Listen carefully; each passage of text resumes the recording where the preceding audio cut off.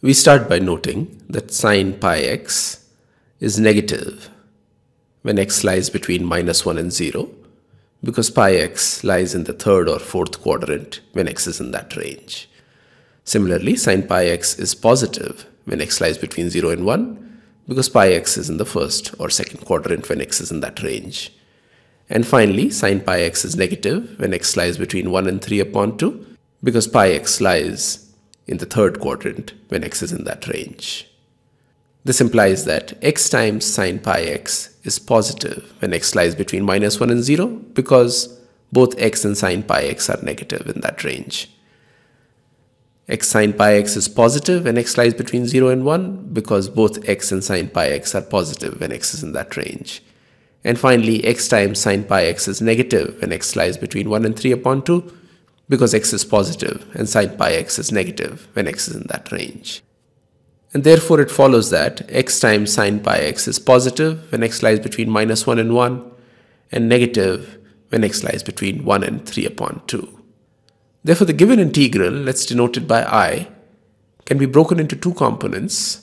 The first component is integral -1 to 1 modulus of x sine pi x dx, and the second component is integral 1 to 3/2 modulus of x sine pi x dx. Now between -1 and 1, x sine pi x is positive, therefore modulus x sine pi x can be replaced with x sine pi x. And when x lies between 1 and 3/2, x sine pi x is negative, and therefore modulus x sine pi x can be replaced with minus x times sine pi x dx. Now let's denote x sine pi x by fx.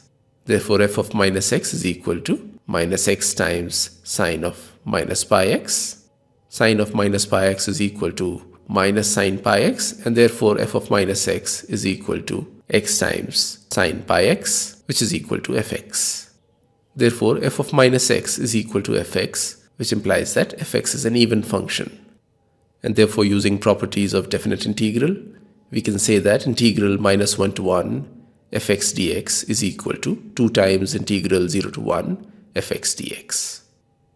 Therefore, the first term in the expression for I above can be written as 2 times integral 0 to 1 x sine pi x dx. The second term remains as is, which is integral 1 to 3/2 minus x sine pi x dx. Now we integrate by parts to evaluate integral x sine pi x dx. This is equal to x times the integral of sine pi x, which is minus cos pi x upon pi, minus the integral of sine pi x, which is minus cos pi x upon pi, times the derivative of x, which is 1.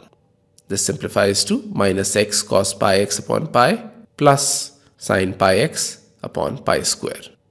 Using this result, the value of I is equal to 2 times in brackets minus x cos pi x upon pi plus sine pi x upon pi square, the limits are 0 and 1, minus in brackets minus x cos pi x upon pi plus sine pi x upon pi square, and the limits here are 1 and 3/2. Putting in the limits, the value of I is equal to 2 times in brackets minus cos pi upon pi plus sine pi upon pi square minus in brackets 0 plus 0.